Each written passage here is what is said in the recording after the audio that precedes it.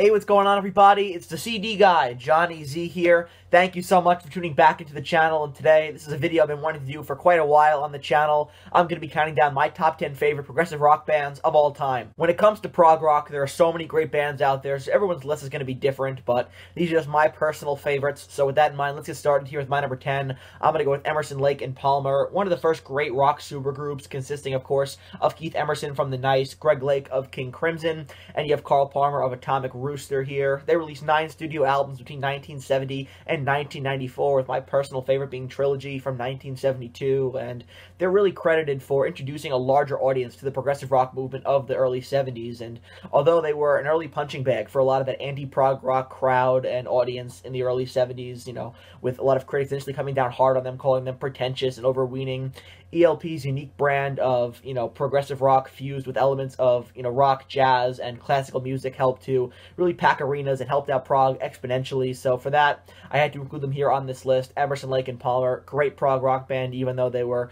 you know, beaten up upon pretty badly by the, you know, music critics and anti-prog crowd when they, you know, were in their prime. Still a fantastic group, in my opinion, deserving of a spot in the top 10. Next, at number 9, I'm going to go with the Moody Blues. I just had to include them here on this list for their sheer influence alone, having influenced the likes of ELO, Yes, Genesis, and Deep Purple, just to name a few. I mean, you know, they're pioneers of prog and showcased one of the first ever examples of progressive rock on their 1967 record, their sophomore album, Days of Future Past, and, you know, that record really did fuse elements of, you know, the psychedelic sounds of the late 60s with, you know, rock and orchestra, creating that prog rock sound, being one of the first real prog records, like I said.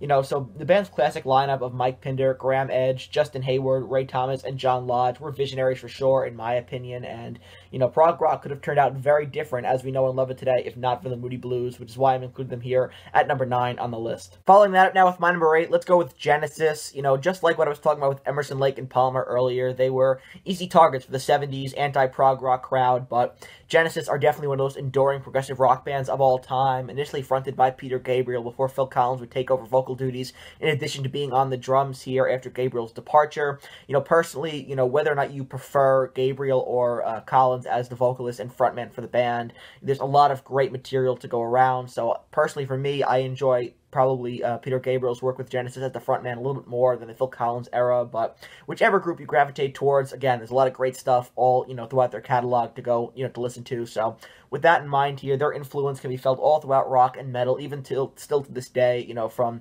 the neo-progressive movement of the 80s to, you know, Steve Hackett's impact on legendary guitarists like Eddie Van Halen, Brian May, and Alex Lifeson. You know, Steve Harris of Iron Maiden, very much influenced by Genesis as well. So right, super influential here were Genesis, and like I said before, one of those enduring prog rock bands of all time, coming in at number 8 here on the list. Next, at number 7, how about Jethro Tull, one of the most unique prog rock bands to come out of the 70s, fronted by Ian Anderson, and, you know, distinguishable by their incorporation of the flute. Jethro Tull created a distinct sound for themselves, you know, really perfecting their craft and combining blues rock and jazz fusion with folk and classical music to make something really interesting as the band grew more and more into a progressive sound in the early 70s with classic releases like this one right here, Aqualung, as well as Thick as a Brick and A Passion Play.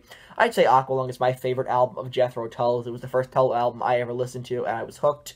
But, you know, there are a lot of great records to choose from in their expansive catalog, right? They have 23 to be exact, with their 23rd Rock Flute being released this past April. You know, the band are still going strong to this day. Like I said, Rock Flute released a few months ago. Great album, in my opinion. Probably one of my favorite prog rock albums of 2023 thus far. But in general, Jethro Tull, absolute prog rock legends, absolutely belong here on this list, coming in at number 7. A great blend of progressive rock and pop. I guess you can call them progressive pop. My number 6 on the list, Electric Light Orchestra, did, in my opinion, their best work between 1974 through 1982, starting with the release of El Dorado in 74, and that's their 4th studio record. It's also their first concept record as well, and that really helped put them on the map, and in my opinion, that's where ELO became the mighty ELO that released some classics throughout the 70s, like Out of the Blue, A New World record, and Face the Music. So for me, coming in at number 6, I have to go with Electric Light Orchestra. Fantastic band. Break into the top 5 now with Yes. Yes are a band that have undergone a ton of lineup changes and drama over the years, but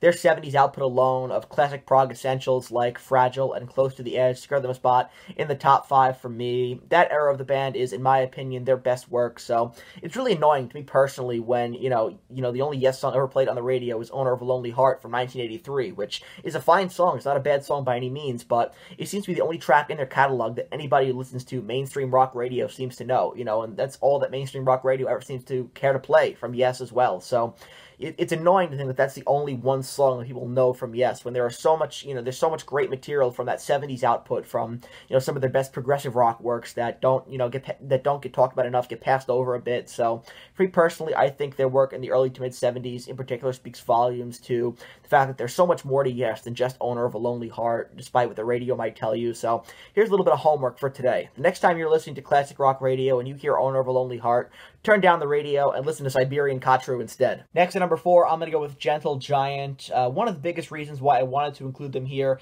in my top 5 is just because of how unique they were. They were a band who knew the sophistication of their craft, knew how good they were at it, and because of that, let their music do the talking for them. Never, compromising their sound to appeal to a larger audience and competing for mainstream attention like, a lot of some of the other bands here on this list, for better or for worse, moved in a commercial direction at some point in their careers. Gentle Giant never did that.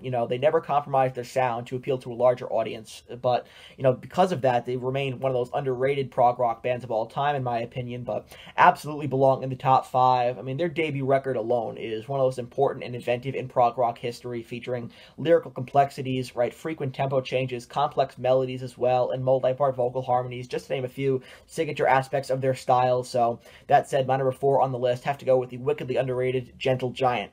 Top 3 now. For my number 3, let's go with Pink Floyd, and, this was probably the most obvious pick here for this list, but considering the run of albums Floyd went on in the mid-70s, there's no argument on my side that they belong in the top 3 for sure.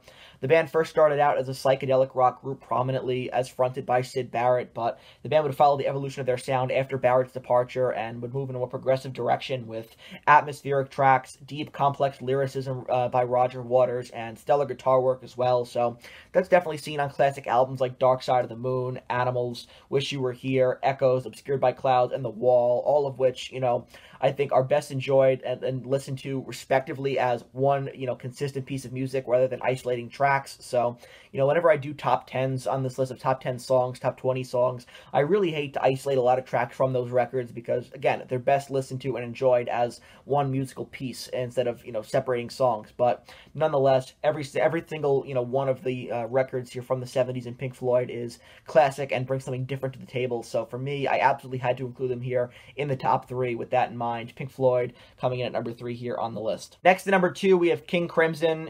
King Crimson are to progressive rock what Black Sabbath are to heavy metal. Their debut album, The Court of the Crimson King, is a real pioneering moment in progressive rock history. And over the years, the band have endured a ton of lineup changes, with Robert Fripp being the only consistent member throughout. But regardless of the lineup, the era, or the sound, King Crimson have always maintained a superior level of musicianship that puts them, on a pedestal over a significant number of progressive rock bands, especially on this list. So for me, they're one of the all-time best and belong at the very top of the list, with the exception of one band, that is. But before I can get to that one other band, I do have a handful of honorable mentions to get out here. So with that in mind, honorable mentions go to Renaissance, the Alan Parsons Project, Van de Graaff Generator, and then with a nod to the neo-progressive rock movement, we have Camel and Marillion. All fantastic prog rock bands, but I can only fit 10 on the list here today. But there can only be one, and in my opinion, the best progressive rock band of all time has to be none other than the mighty Rush, number 1 here on the list. The classic Rush lineup of Geddy Lee, Neil Peart, and Alec Lifeson did some of the all-time best work in the history of progressive rock,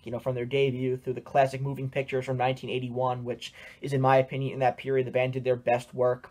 Their signature sound can best be identified by Peart's complex, well-composed style of drumming and killer lyricism to Geddy Lee's piercing, instantly recognizable vocals as well. So I feel like a majority of the Rush catalog, this album, 2112 included here, doesn't feel outdated at all. Still sounds fresh, and I think in a lot of respects the band were well ahead of their time. So that's why amongst the rest of this list, I think they have the most relistable qualities about them, which is why they're my number 1 here on the list. Have to go with Rush here, my favorite progressive rock band of all time. So that wraps up this list here, counting down my top 10 favorite progressive rock bands of all time, which should be visible right over here. If you enjoyed this video, please give it a thumbs up, subscribe to the channel down below, turn on the bell for notifications so you never miss a new upload, and and let me know down in the comment section below what are some of your favorite progressive rock bands of all time. I want to hear from you. And also, would you be interested in seeing a sequel, me counting down my top 10 favorite progressive metal bands of all time? Let me know all that good stuff down in the comments. I really look forward to hearing your opinions. And until next time, it's the CD guy, Johnny Z, signing off. Take care, everybody.